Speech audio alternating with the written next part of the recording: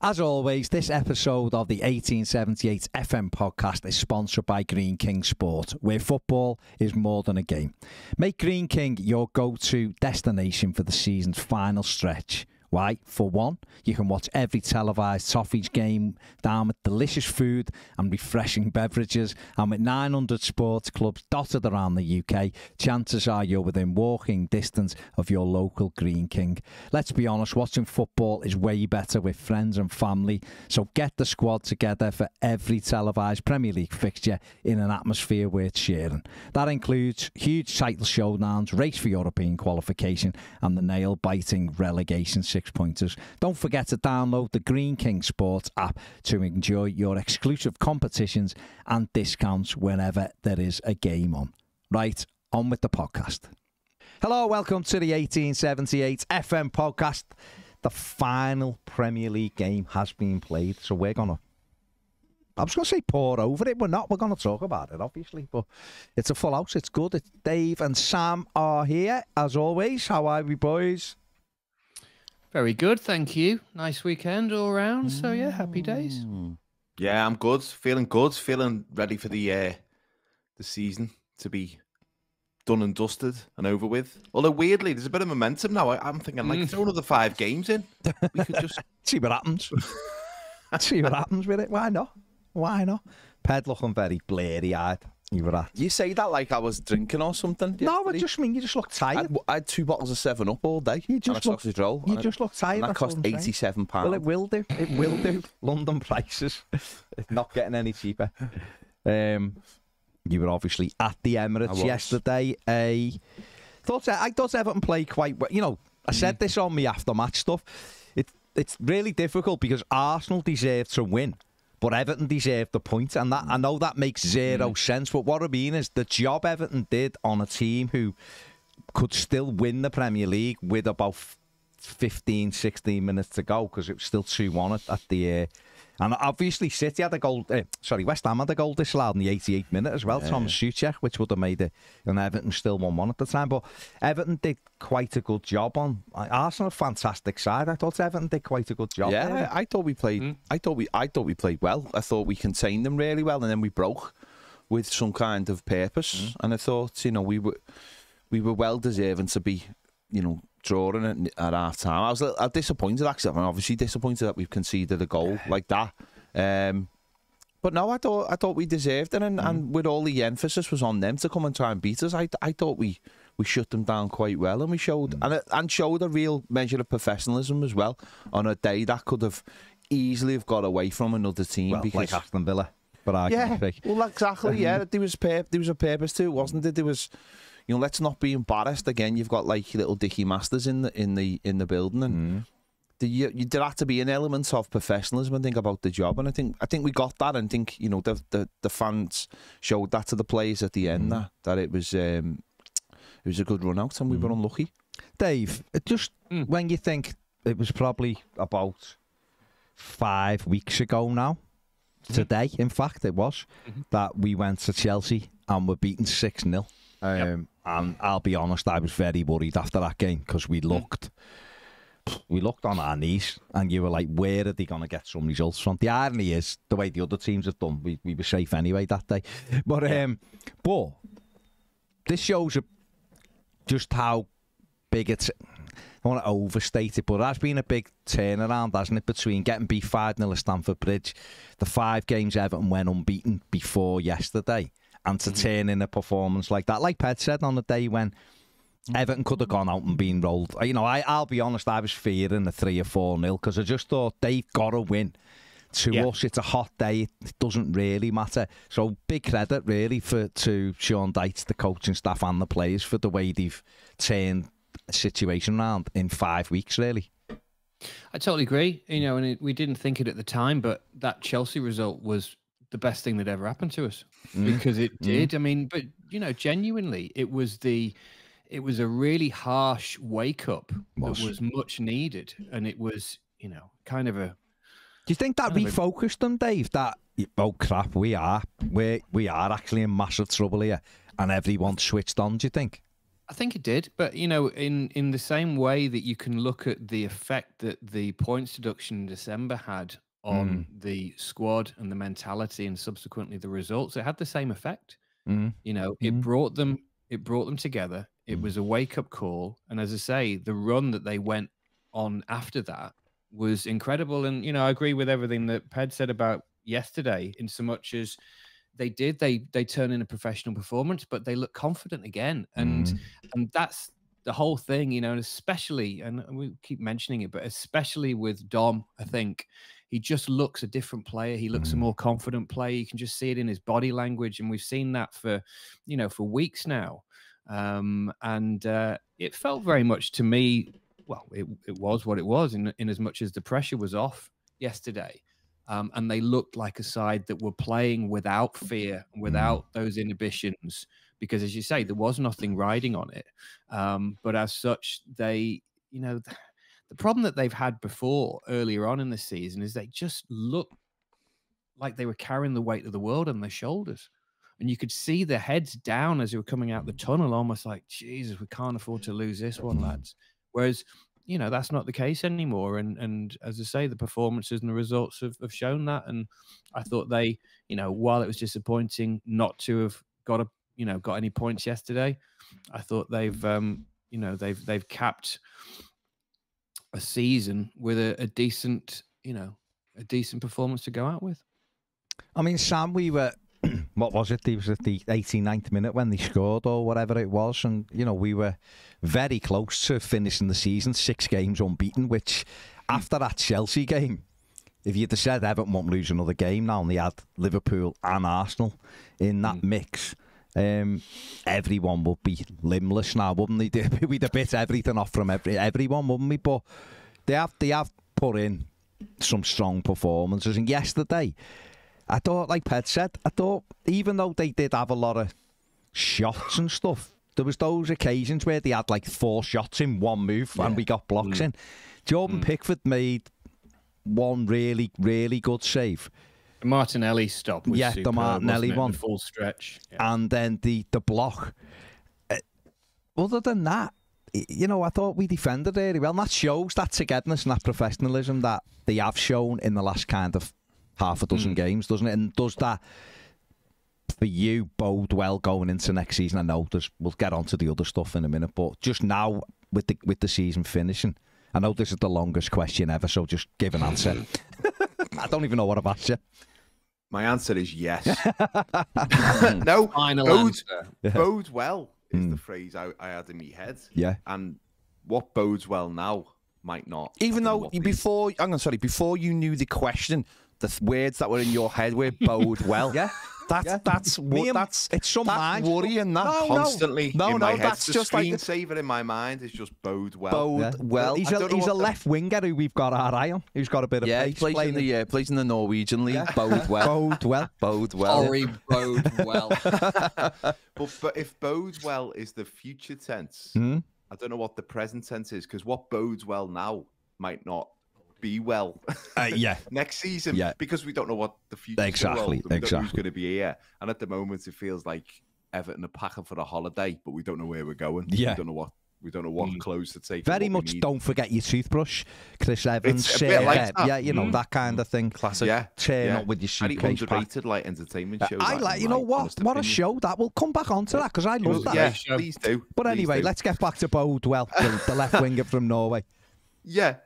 He's got a great right foot as well, but you've got to really lean him into that. But I think I was only half joking about wanting the season to carry on because it's been such a tumultuous season.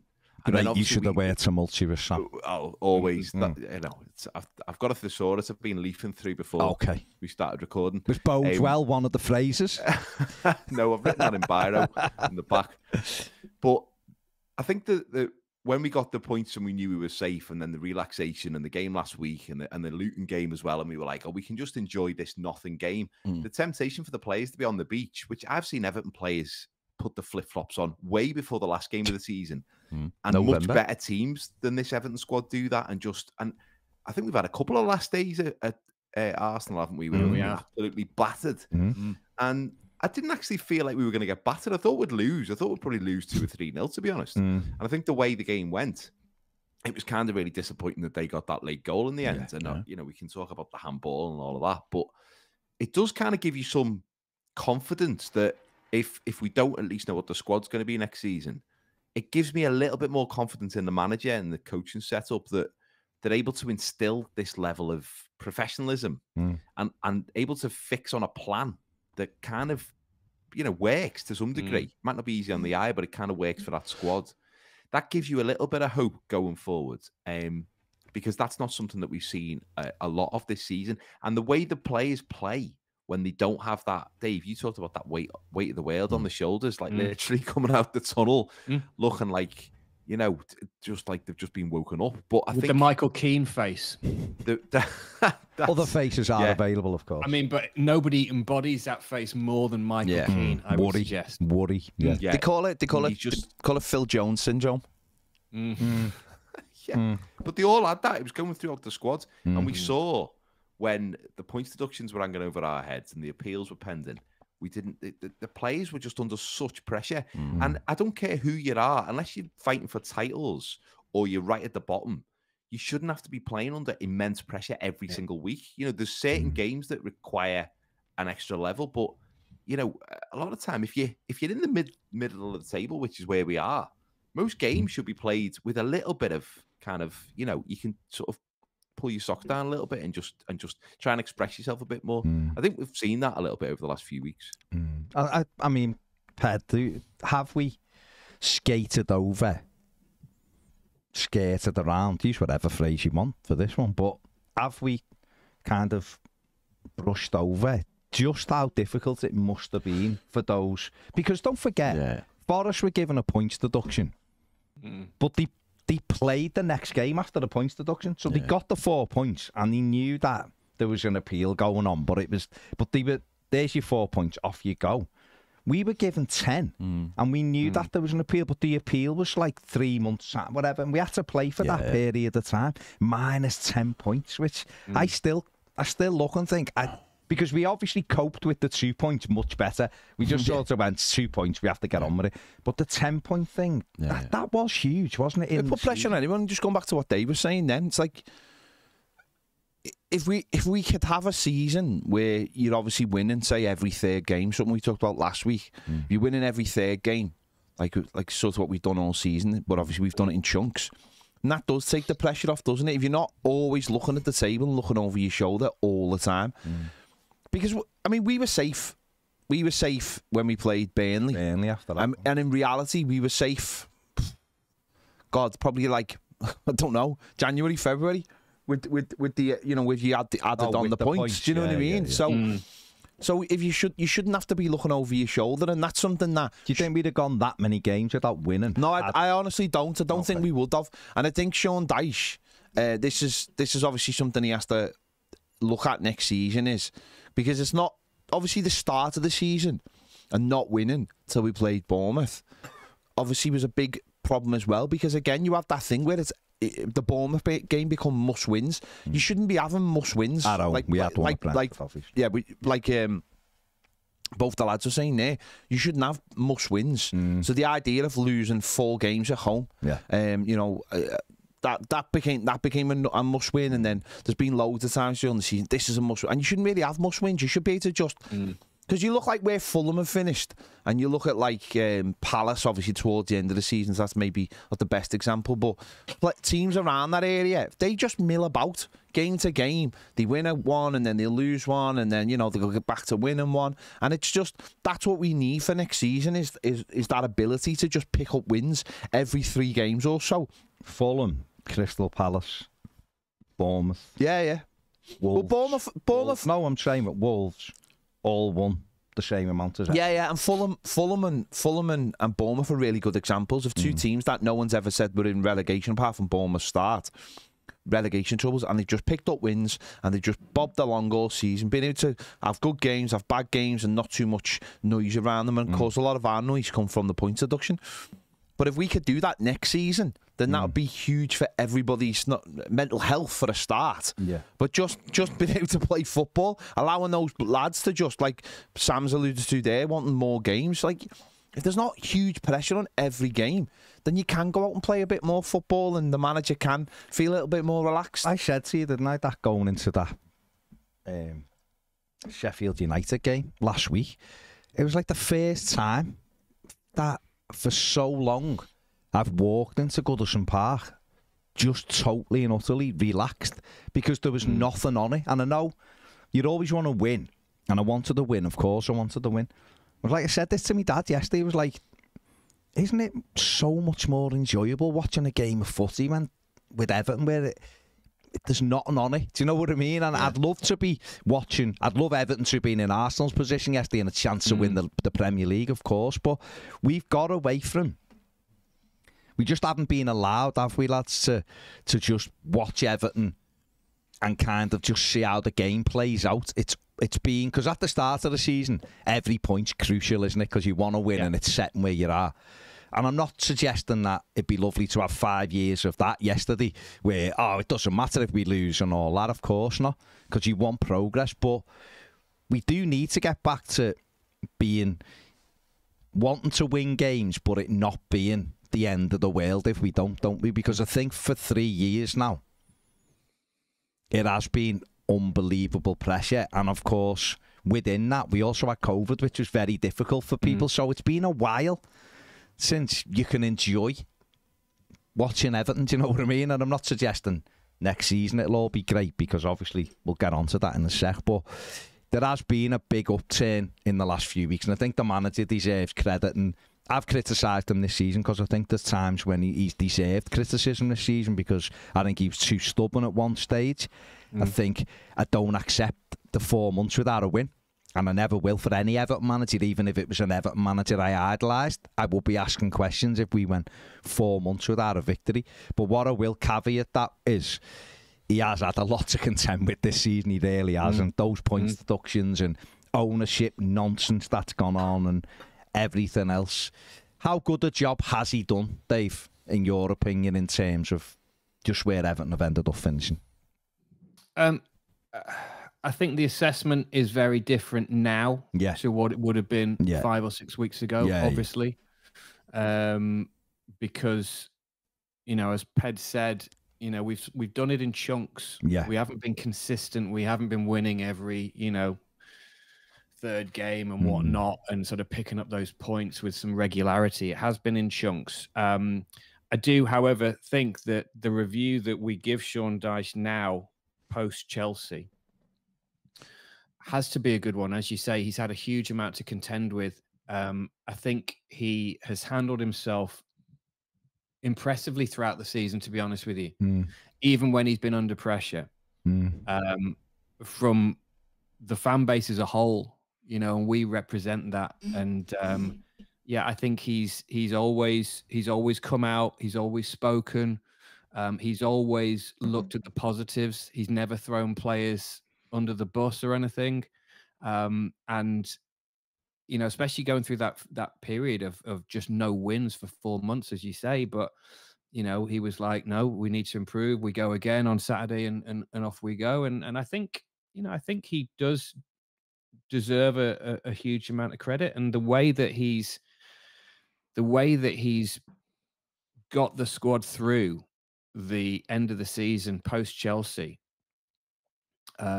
is it's a really, really impressive feat, and that is great management, I would say, on his part. And I think that when you look at that run of games, and that's why, quite rightly, he won Manager of the Month, didn't he? I mean, his performances as a manager have been up there, albeit it's a different job at different parts of the table, but he's been up there with the best of them, I think, latterly.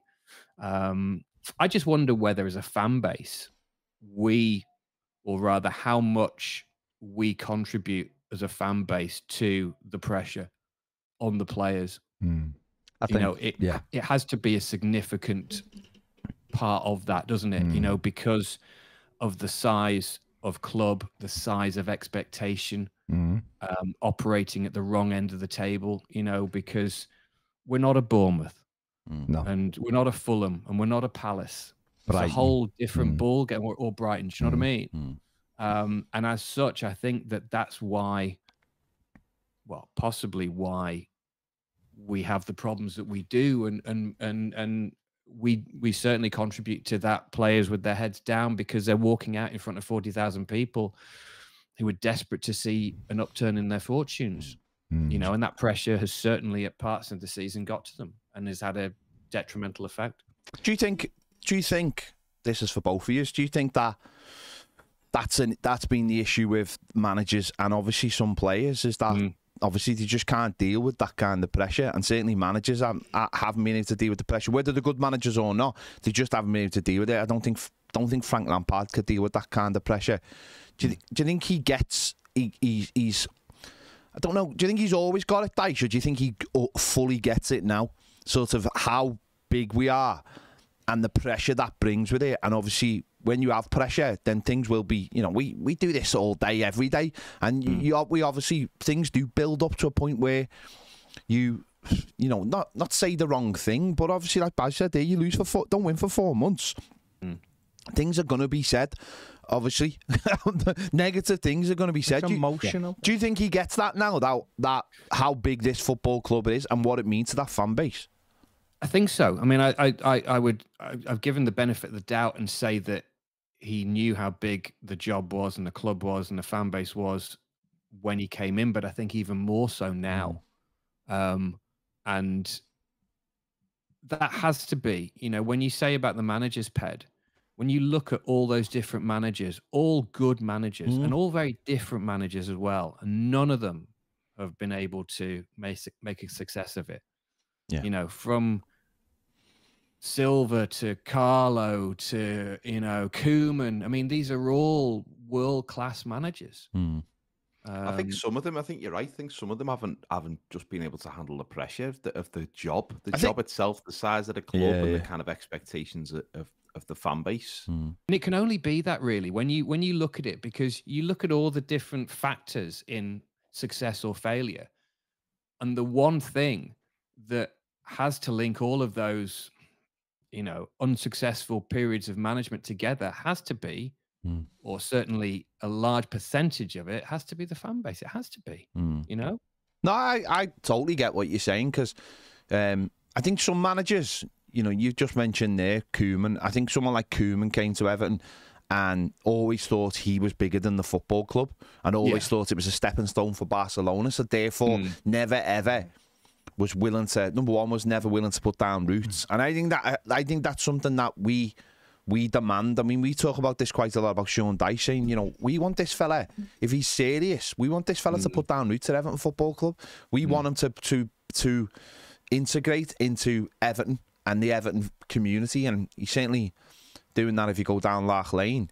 No, he's enjoying, and that's brilliant. Look, I have no problem with that, you know. And some managers haven't got that. They've just saw Everton as a stepping stone, or with Frank Lampard, you know, as soon as the game's over on a Saturday, he's back down to London. I can't have. For me, I know they have families and stuff, but I don't get that at all. You're either in or you're not. You're either the Everton manager fully in, because you look. I mean, just add all the historics of Klopp leaving, but let's be honest, right? That is a fella who absolutely poured his heart and soul into Liverpool Football Club for 9 years, and that's why he looks the way he does now. And that's, you know, because he has put. Well, yeah, he's had to have the teeth, the hair, the fillers, the everything. But he's poured his heart. He's poured his heart and soul, and Liverpool fans have seen the benefits of that, and that's why they love him so much. No, we give everything. We haven't maybe seen that, and we demand that. But that's all we demand, isn't it? That's all we demand. We don't demand trophies or to finish in European places. They're the things we want, but we don't demand them. Well, isn't that one of the reasons why we look back so fondly on David Moyes? Because I know he was there for a long time, and I know he finished, you know, fifth a couple of times, fourth. We were always sort of, apart from the odd season, we were kind of top 8. But he was the club. He was the centerpiece of the club. He had his roots, his tentacles throughout the club. You got the sense that the whole outlook was based on what he wanted and what he needed, from recruitment to everything on the pitch. And it was just, I think that's what you really, That's what you want to see as a football fan. I think with Dyche, the latter end of this season, I think you're right, Ped. I think we're starting to see a little bit more, whether it's just the words he chooses to use or the manner, the way he speaks in interviews, or the tracksuit thing we've talked about loads. But stuff like that is kind of like he's got the badge on him now, so he's a bit more. He's not just a guy in a suit managing our team. He's part of Everton Football Club, and that's a big thing. And obviously the results help. I think Dyche is probably he's perhaps benefited from that pressure being on him, but because the ownership saga's gone on that long, there's no one there to sack him anyway. So he can go 4 months without winning. But I would say with Dyche, one thing, and correct me if I'm wrong on this, but I don't think he's really alluded to the other issues at the club, other than the points deductions, which he's mentioned, and quite rightly. I don't think he's alluded to the stuff that we don't know about until very recently when we're actually safe. Because I think he said, you don't even know what I've had to deal with here. And if he's only said that when we're safe, I think that shows incredible leadership, because it'd be so easy as a manager under pressure to just go, listen, you don't know what I'm dealing with here. This is an absolute shit show, and I'm doing my best. You're right, but he definitely started to allude to it because I think after Chelsea, I think he felt he might be changed. I think it's the only time he's really felt vulnerable, and I think because I think that Chelsea game shocked him as well as it shocked everyone else. I think if you listen to his press conference after it, the build up to the because don't forget that Forest game was huge. That's probably Everton's most impressive result. The derby, of course, it goes without saying, but the pressure on that Nottingham Forest game at Goodison was immense.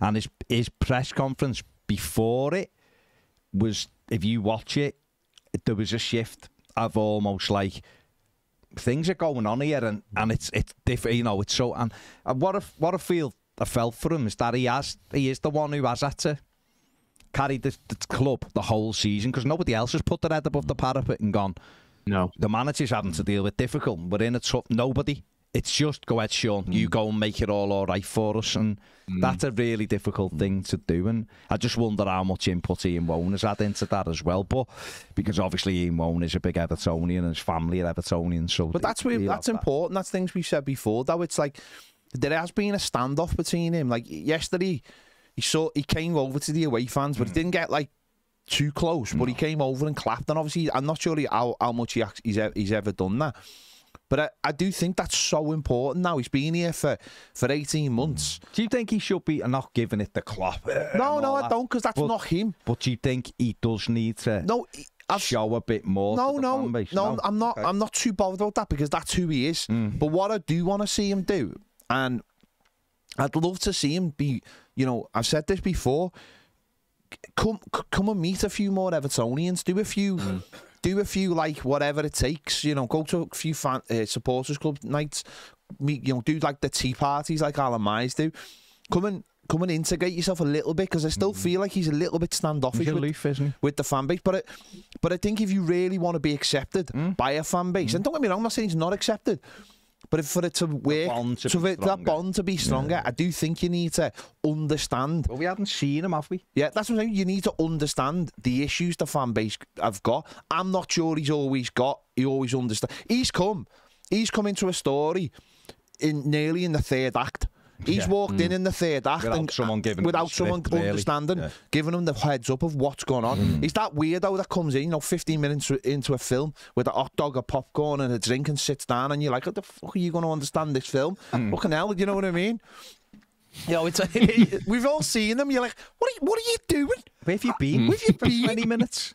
So he's coming to it. Do you think Lampard was almost the other way? Because I know I totally agree with you, Ped, about like he was back to London, and that's not really how I want my Everton manager to be. I want them to be embedded in the community, and the city, and the club.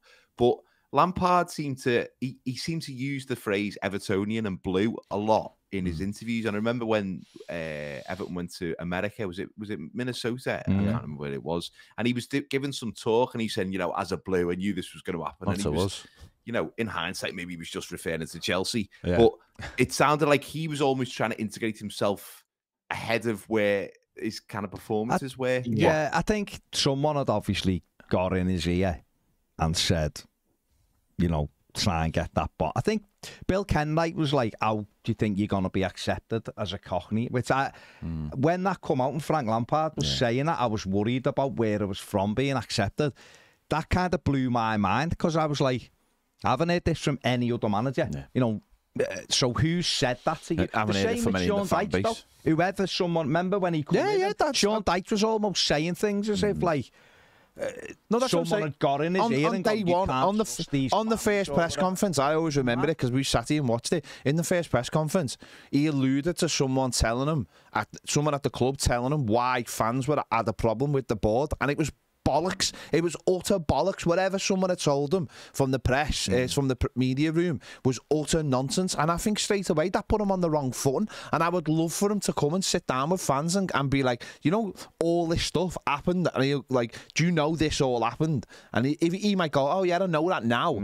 But I would love it if because he alluded to it last week, and it made me laugh actually because he mentioned how he did an interview. I think I mentioned it last week on the pod, and he was like, "Oh, did he love you this week?" And he was like, "Yeah, I've had a look, and it looks like they love me this week." So like he's been on Twitter or he's watched this or something. I don't know, but it's like that's great, and I get that, but that's an emotional ride. You have to understand why we are the way we are. And as I said, you've come in the third act.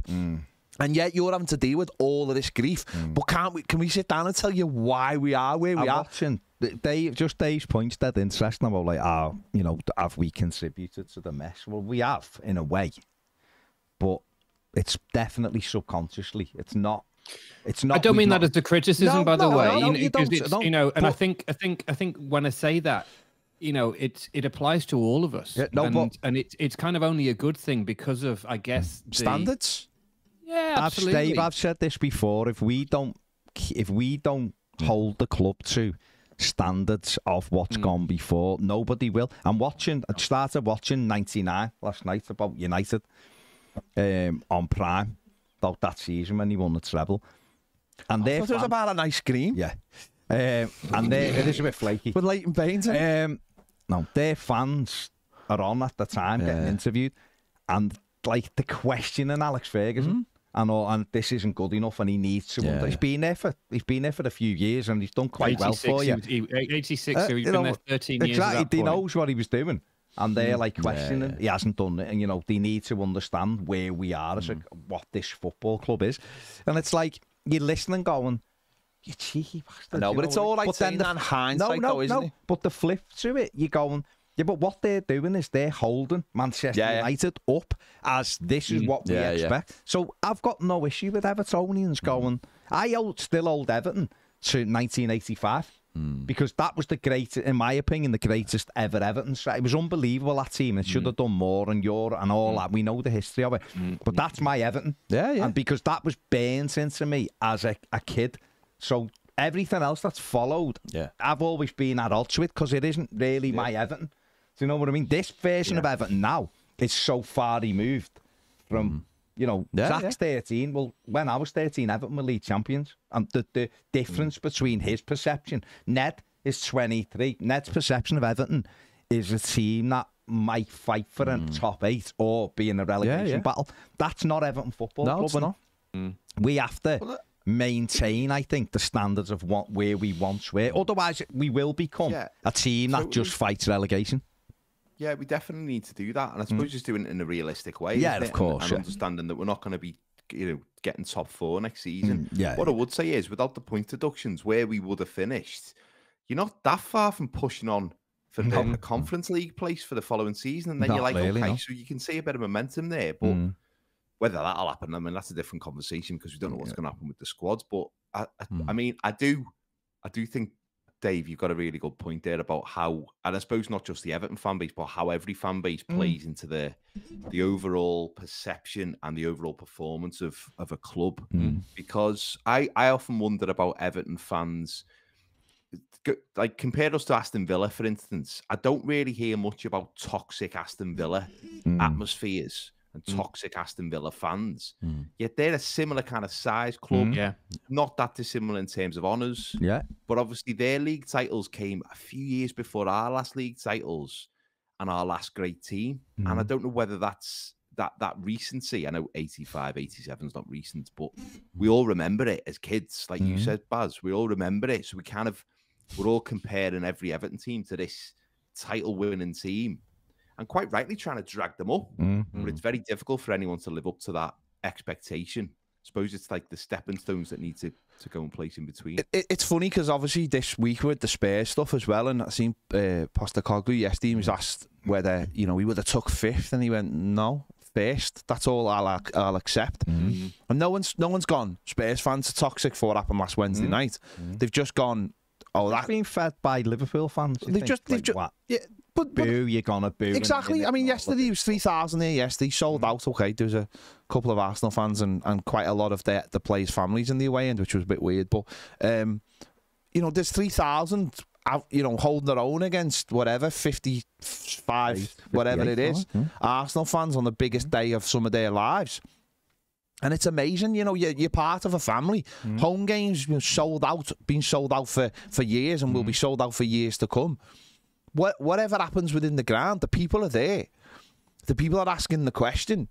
And for too long, the people who run the club didn't want to listen to that. And so everything, because something I noticed yesterday at the ground is nearly every single person had an Arsenal top on. Like everybody had an Arsenal top on. So whatever it is, whether it's home, weight, training ground, whatever it is, they're all wearing Arsenal with Adidas on it. And you think of the money that generates, and because they've all bought in, they've all bought into but this. Arteta's done that. No, I'm not saying our fan base would do that, because it's different. But you can just see, just by looking at them, they're representing the club straight away. They're saying, we're Arsenal, we're proud, we're here, and we don't always get that. We don't get that with our fan base, and I'm not saying we should, by the way. I'm just saying you can see it sometimes when a club is being represented, and that's what we want, isn't it? We want to feel represented out there, and we want to feel like you can walk around with your head held high, no matter what. And I think if Sean Dyche just comes to the fan base a little bit and just asks those questions,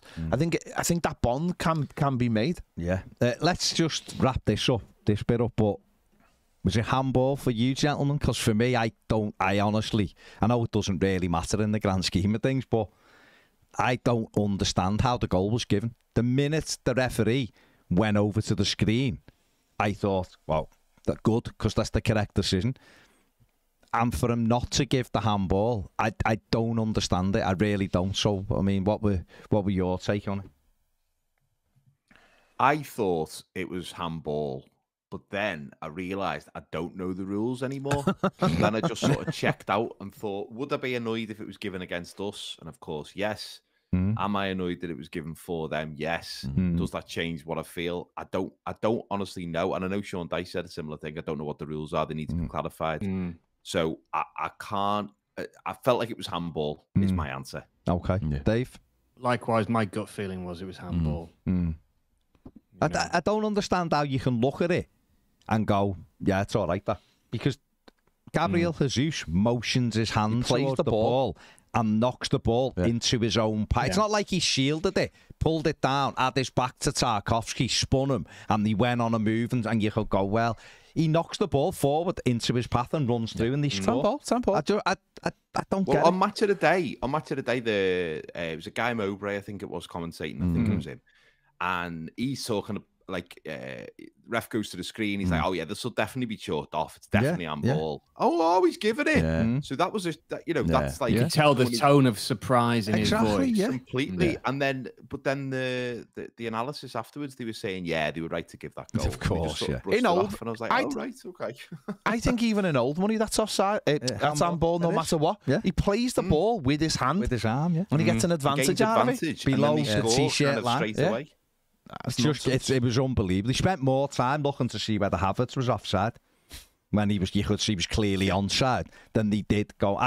The minute he got sent to the screen, it was like no goal, because it's never a goal. But it's Michael Oliver, and I think that's the 4th time this season that he's ruled against Everton. And the fella, I'll say it for me, he's got a massive issue with Everton because he's a Geordie and his mates, and he has.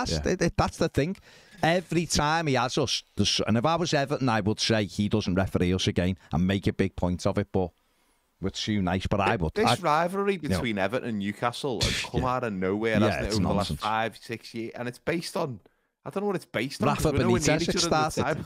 Yeah, Is that Rafa what it is? Benitez. Yeah, Just Benitez. I think it's and Pickford, Jordan Pickford. Yeah. That's the thing. It's that because he hates them because he's Sunderland. It's got even worse.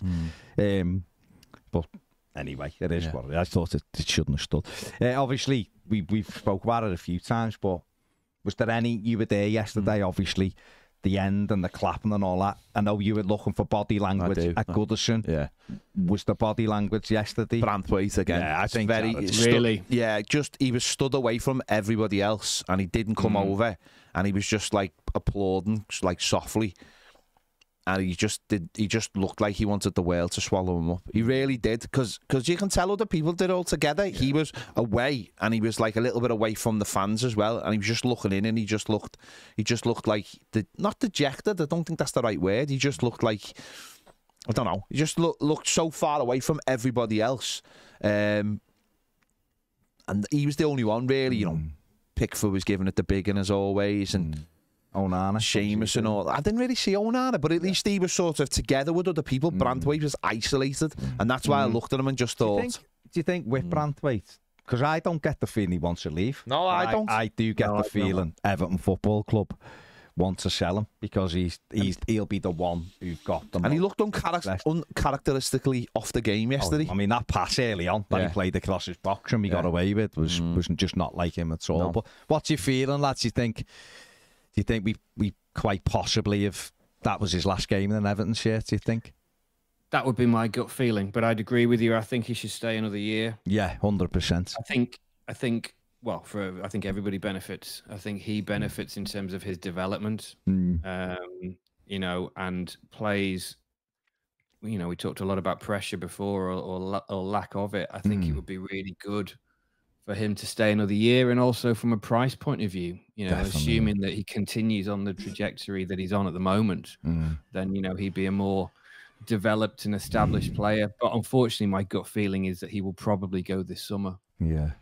That's what I'd be surprised if he's still there in August, but I dearly hope he is. Well, every time we have a player who's head and shoulders above the others, I say it's not going to happen again. But I love the man. I love him, and I'm going to be so sad when he does leave, and it's when, not if. But hopefully, like Dave, you say, we could get another year out of him. But it's just so difficult because you can't help it's an emotional game, football, and I understand where Everton are in the scheme of things at this present moment, where we're not going to retain our best players and push up the league. We're going to have to do what you guys have talked about on this channel really well over time, which is like, you know, bringing players in with the resale value and selling them on. But it's still, when you watch them, and I don't know, there's something about watching a centre half with the panache that he's got. Yeah, it just gives you that. And I can see why Liverpool fans are all over Van Dijk and say he's the best player in the world ever that's ever lived. Because I'm watching Branthwaite going, there's something so nice about watching a defender who's not just efficient at defending. He brings the ball out. He can play the ball. He's graceful. Rolls Royce of a player is such a cliche, but it applies to him completely. My other thing to just bring up at this point is, I think a new show for Toffee TV next season should be Ped's body language. That would be good. You could just do it game to game and talk about, because I think you've got a good eye for it, mate. Yeah. Well, you know, that has been said in the past. Well, there you go. I mean, what do you think? Because I think Sam's right. He's those kind of players. He always looks like he's got time on the ball, Branthwaite, and I think that's like Stones did. Yeah, but like I actually think he's better than John Stones as a defender. Yeah, no, I'd agree. But Stones looked exceptional, didn't he? At that time, I just can't imagine Everton being any more vulnerable than they are now. And I just, if you're the buying club, I look at that situation and go, these need the money. They're massively vulnerable.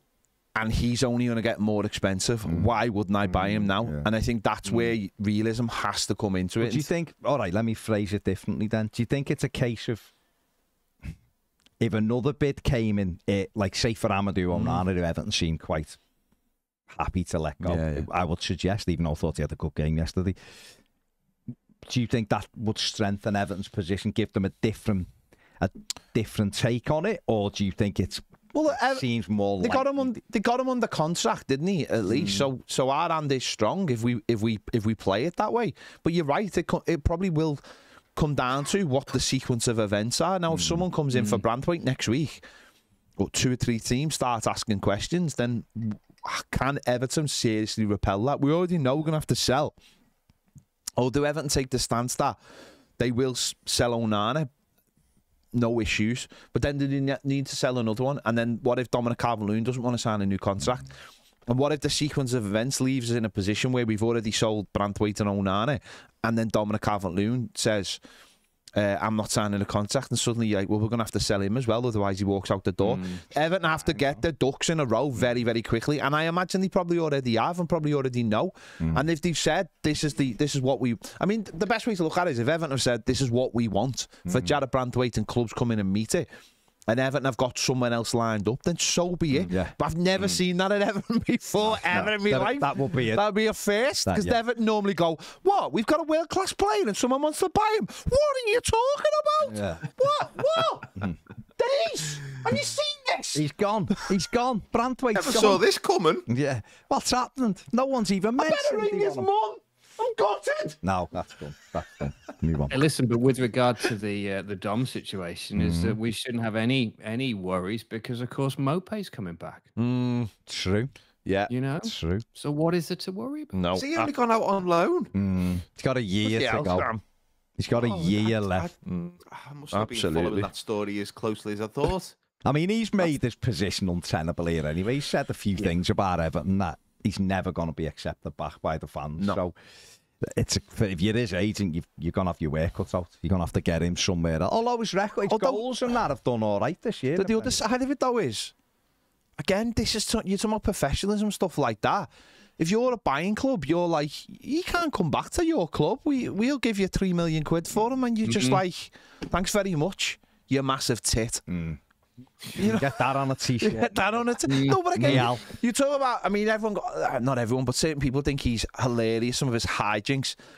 But, like, as a professional, the things he said, you know, he celebrated Brighton scoring against us.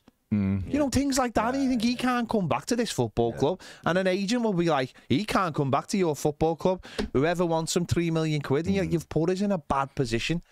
Well, there must be like an agent's book of dirty tricks where you manoeuvre, you know, because it's all about politics at the end of the day, isn't it? A lot of stuff when you're on loan or you're trying to get a new contract. And just thinking about all those contract renewals that need to come in for Everton so that we don't end up in that position where two have gone and Dom then wants to leave. Like, that is quite an administrative headache because surely that gives bargaining power to the other players if they understand, because they're not idiots, or their agents won't be idiots, and the agents will know the bigger picture about where we are as a club and what's coming down the line, and they'll probably talk to other agents and they'll know that player X has got, you know, so long on the contract. So it's like horrible, isn't it? This is the issue now, isn't it? We obviously, since we recorded last week, 777's house of cards has fell even more, hasn't it, into the position where we're just waiting for the inevitable announcement now that is over, and obviously, hopefully, the owner has got someone ready to go on at 12:01 on the 1st of June. If this, you know, if the agreement is signed till the 31st of May and he can't do anything about it, we'll might know more this week, but that's what we need to happen. We need that takeover done immediately. Let's hope it's with more suitable people, with deeper pockets and a better plan than maybe what was going to happen. And then we might be able to look forward a bit. But we have still got this issue where decisions have got to be made on some of these players, or we need decisions from those players, like Dominic Calvert-Lewin, because other clubs would be clever to take it, or agents and all sorts take advantage of the situation, because, you know, now would be the time to, as you say, handpick the best of our squad. Now's the time to do it. I went down to Debenhams when they were closing down. Did you get anything? I bought myself stuff I didn't need. Yeah, stuff I didn't need, didn't want. Still, you always need towels, Sam. Cheap. Come on. Always. I'm a very wet man. Unusually wet. Like, you think someone with no hair, you'd be less wet? Because Call that's the myself Clam Avery. But that's the issue I have. You know, when I wash my hair, obviously the water just continues. It's like a sponge, isn't it? Just releases. Where would you? You'd think you were like a little bit of a dolphin. You just give it a quick wipe and you're done. No, I don't know. Seal. I think Sam would be better getting like the wet moisturiser. You know, when you get out. You can get like that. You get out the shower and you just rub that moisturiser and you need a towel and it dries. Well, I think the question is now, which one is he, a seal or a dolphin? I mean, that's the big question. I don't imagine he's drip, a dolphin. I shimmer. Yeah, you know. I mean, just going back to don't forget your toothbrush. Oh, yeah. You know, I wonder if there's any of that going on at Everton. You know, players just turn up with suitcases going, where am I off? And waiting for the thing to come in. But what a show that was, by the way. Let's get back to it. Show. I never watched that Did show. you not watch it? That was good. I was out actually enjoying life. You probably were, but it was good, mate. You know, You oldies staying you in. turned up with your suitcase to the studio. There was various games, and you ended up with the chance of a holiday. Chris Evans. It was Chris great. Evans. Yeah. Chris Evans. Light your lemon. Like your Captain lemon. America, Friday night. The other one. Yeah. It was great. It was That great. was the first show that I remember reading about. It was sold to like 165 countries and all this money was made. I remember sitting down with my mate. We were doing GCSE media studies and we started trying to devise quiz shows to try and we didn't get very far. I was going to say, did you not come up with any? Because there's been No, some shite on the telly. Oh, yeah. Your ideas mustn't have been great, Sam. Do you know what I was watching Tipping Point the other day? Well, it was about a year ago, actually. I've been very busy. But, the other day. It's basically just the penny pushes in the arcade. Isn't it? That's all it is. And I thought this is really poor entertainment. And about 5 minutes later, I was like, oh, he's missed it. Because it gets you. But it is when you watch that and you think, it is incredible the fact that has been commissioned. Hasn't Richard Osman made a fortune out of commissioning shows? And stuff. Yeah, they're all his idea. I mean, there you go. Kirby being we could do that, yeah. Could do that because it's a great game. Yeah. It's a great game. And I used to love watching Kabaddi, and that had a similar Kabaddi, what a game Kabaddi was. I don't know that. You never seen Kabaddi? No. That was Transworld. Was it like a hacky? Was it what did they call him? It was like called hacky sacks? It was like tick. No, it was like tick. So basically, do you ever remember? Got tick on. Do you ever remember Transworld Sport on Channel 4? I remember. Yes. Used to show all different sports. Yeah. Basically, I think it was like originated in like India, and it'd be a load of fellas on one side and older fellas on another side, all shouting Kabaddi at the same time. So it'd be Kabaddi, Kabaddi, Kabaddi, Kabaddi. And basically, they were just trying to tick the other side, and that was it. So you had to get into the other side, the other team's side. And when it was your go, you had to hold your breath. So to indicate to the ref that you were holding your breath, you had to keep saying, "Oh, Kabaddi, Kabaddi, Kabaddi, Kabaddi." And when your breath ran out, you had to get back to your side. But what you had to try and do is tick someone on the other side, tag them, and then get back to your side without the rest of it without dying. I was gonna say. So It was a really weird concept. But what's the thing that I'm thinking of that was like a? Do you remember those? They were like little bean bags that you'd sort of do keepy uppies with. Were they called hacky sacks? Hacky sacks, yeah. But wasn't there some kind of game that was based on that as well? Or am I just completely made? I think you've just made one up. They've made one up. California Games, and one of the games on that was hacky sack. One of the disciplines. I can understand that. I like Dingo as well. Have you seen like the where you've got to keep the balloon up? Oh, and they have like it's great party games. No, but it's like they have it so they'll simulate like a room or whatever, and people have to go and it's like extreme balloon keepy uppies. I mean, dodgeball was basically red ass, wasn't it? A different version. You just got to throw a ball at someone.